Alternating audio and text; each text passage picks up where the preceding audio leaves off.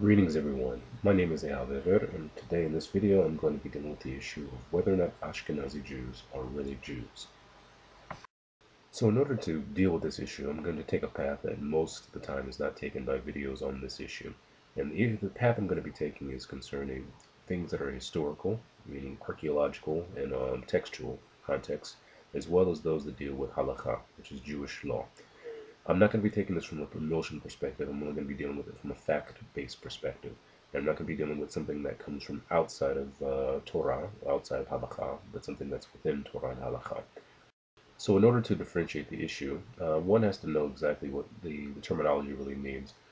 In modern times, when you say a Jew in Europe, for example, a Jewish community in Europe, you could easily be talking about an Ashkenazi Jew, a Jew's origins in terms of Jewish community-wise comes from Northern Europe or Central Europe. Or you could be talking about Jews who, within the last 100 years or so, or the last 200 years, made their way from other regions into Europe. In order to understand exactly what this issue means from a halachic perspective, one has to deal with several issues.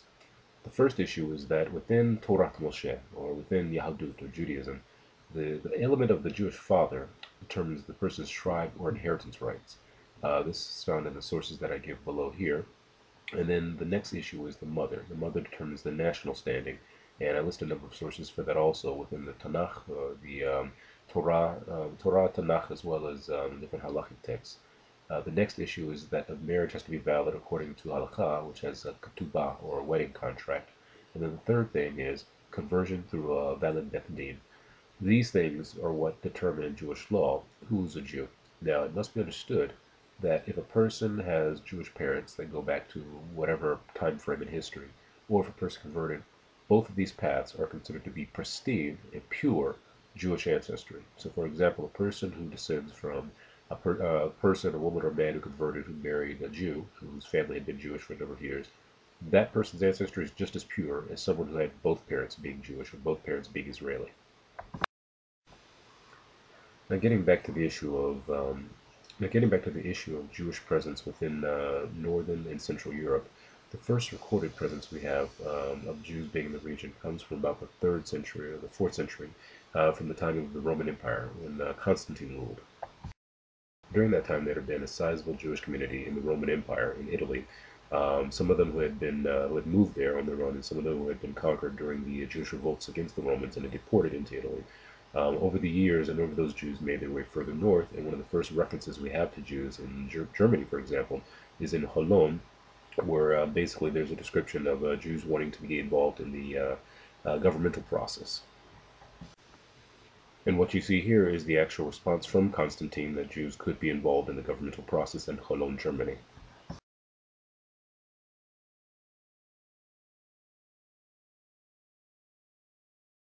In later years, there was Jewish migrations that took place from other areas of southern Europe, from Spain, as well as Turkey, that actually took place partially because of the different social conditions that were happening.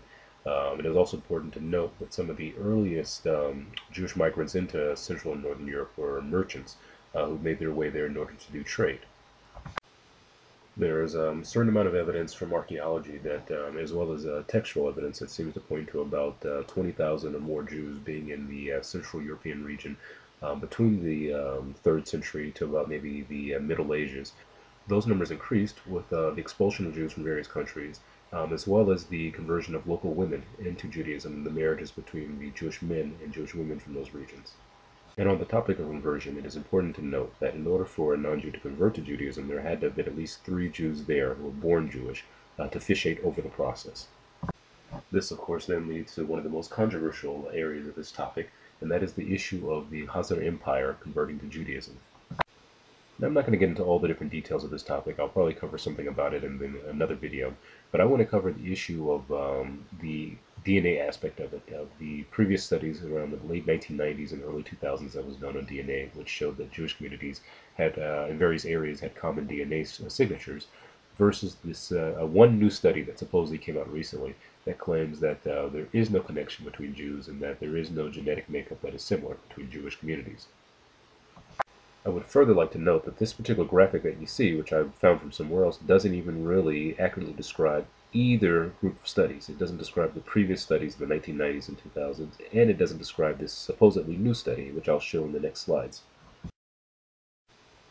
Now, for those who have seen this recent study, and or at least the supposedly details about it, and want to follow it just because it exists, it's important to note that there's a lot of controversy concerning this study because it's only one study, number one. And when I looked around, I couldn't find any details that describe how this researcher who came to this conclusion that there is no connection between Jewish communities, how they even did their research. I couldn't find anything about like the actual details, sample sizes. I couldn't find anything about exactly how many people did they test. In fact, if you're going to trump a previous experiment, you have to be able to go back and repeat the same results with the same test model, which includes the people who were studied. This supposedly new study didn't have any of that information. And as you'll see in the slides from the Forbes article describing the controversy about this latest study, the views of it go all over the place. And that's why I say it's important to note that when you rely on scientific information, you generally don't rely on just one little source who makes a claim without looking into the details of the source. The reason why this is even an issue at all is because there are people who want to claim that Jews of Ashkenaz or Ashkenazi Jews are descendants of converts, and that there is no origin, Jewish origin to Ashkenazi Jews, that they're simply descendants of converts who made themselves into Jews. As I've shown earlier, that's not true, but also the fact that a person can't convert to Judaism without there being some Jewish persons there to convert them to begin with, number one. Number two, when a person is converted according to Jewish law, they're just as Jewish as someone born into a Jewish family. That's the way it works in terms of Torah and Halakha, and there's no disagreement on the sources about that from a valid person who knows valid Halakha. It is important to note that within Halakha, DNA can't be used as a method of determining who's a Jew for a number of reasons which I can explain later. Now I'd like to cover some of the misunderstandings that people have about the issue of DNA testing in terms of Jewishness. One of the major misunderstandings that people have is concerning what exactly these studies are saying. First of all, DNA testing does not tell you who exactly your ancestor was from a previous time. A DNA test, for the most part, can say that these two groups of people who have had no connection for, let's say, centuries, show either having a common DNA signature, common DNA markings, or they don't, one of the two. DNA testing can also show that groups of people, for example, who've had very internal marriage customs or marriage traditions to where they can only marry certain types of people under certain conditions, and that their intermarriage with other groups outside of their particular group is either limited. Those kind of studies could show that if these two groups of people from different regions had the same culture from a previous group of generations, that if their DNA signatures are similar, it could show that they had a common ancestry from a certain period of time. Further to everything that's been mentioned previously, DNA testing on its own and by itself can't really show you a lot of information besides showing links between other people who were tested also. The reason behind this is because having a common DNA signature on its own doesn't explain how or why it's common.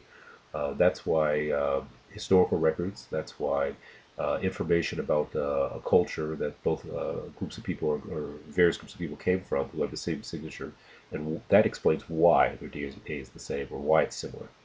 Speaking, even when a person converts to Judaism, they have to marry within the Jewish community, within those who were born Jewish, because there's no way for them to learn the Hebrew language without having someone teach it in the world. The only people who can teach you the Hebrew language are those who grew up with it. They have to be able to know how to continue Judaism, and that can only happen with people who are trained in it from the time they were kids. And that's why one does not find within the communities that converted or were separated to a certain degree, one doesn't find things like Torah scrolls. One doesn't find the knowledge of the Hebrew language within communities that are exclusively made up of converts. So in closing, according to Halakha, Ashkenazi Jews are 100% Jews. Also, Jewish presence has been shown that existed in Central and Northern Europe, going back to the time of the Roman Empire. I've also shown, based on this information, that if an Ashkenazi Jew marries a Mizrahi or Sephardi Jew or Taimani Jew, their children are going to be Jewish just as much as anyone else. And also the existence of things like the Hebrew language, Torah scrolls, language skills, text, amongst Ashkenazi Jews going back more than 1,000 years shows that they're also Jewish.